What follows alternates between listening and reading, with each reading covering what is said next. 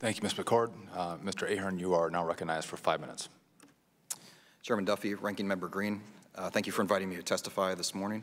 I'm very pleased to be here with my colleagues from the State Department and the Justice Department. My name is Paul Ahern, and I'm the Assistant General Counsel for Enforcement and Intelligence at the Treasury Department. I'm here today to discuss with you Treasury's role in effectuating the payments related to the January 2016 settlement of a long outstanding claim at the Iran United States Claims Tribunal at The Hague. The settlement involved two payments by the United States regarding an account established decades ago with Iranian funds, as well as the compromise of its claim for interest on that account. The administration publicly announced the $1.7 billion settlement on January 17, 2016, and that announcement is publicly available at the State Department's website. Now, for the first settlement payment, Treasury assisted the Defense Finance and Accounting Service, or DFAS, in crafting a wire instruction to transfer $400 million on January 14, 2016. The $400 million came out of what is typically referred to as the Foreign Military Sales Trust Fund, or the FMS account. It had amounted to about $600 million until 1990, when the Bush administration entered into a settlement returning $200 million to Iran, and since that time the fund has amounted to about $400 million. Treasury worked with DFAS and the Federal Reserve Bank of New York so that the funds transferred from DFAS to a European bank. The funds were then converted to a foreign currency, were withdrawn as foreign currency banknotes, and physically transported to Geneva. On January 17th, Treasury disbursed the payment to an official from the Central Bank of Iran for transfer to Tehran. The funds were under U.S. government control until their disbursement pursuant to the settlement. The second payment, involving settlement of the dispute over accrued interest, was disbursed out of the Judgment Fund. The Judgment Fund is the source of funding Congress has provided for use generally in paying judgments and settlements of claims against the United States when there is no other source of funding.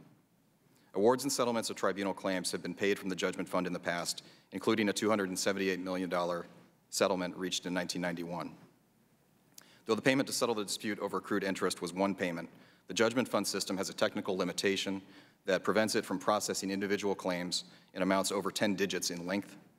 Therefore, the single claim of $1.3 billion was broken into 13 claims of $99,999,999.99, and the remainder of $10,390,236.28.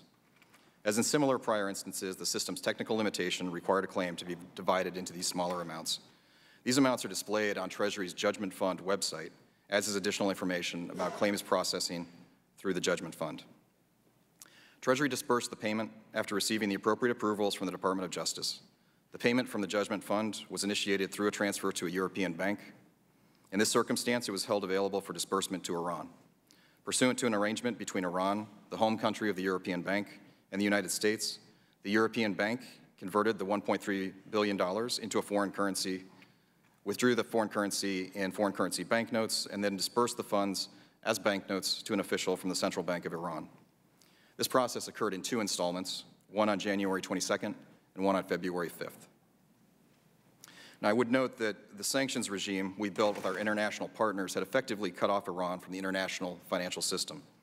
Iran was very aware of the difficulties it would face in accessing and using the funds if they were in any other form than cash, even if after the lifting of sanctions under the Joint Comprehensive Plan of Action, or JCPOA. Therefore, effectuating the payment of the funds in the FMS account and the subsequent interest payments in cash was the most reliable way to ensure that they received the funds in a timely manner, and it was the method preferred by the relevant foreign banks. For both the payments to settle the dispute over principal and the interest, no direct transfer was made from any U.S. account to Iran. In addition, these transactions complied with U.S. sanctions law and did not require a unique license, waiver, or other form of authorization.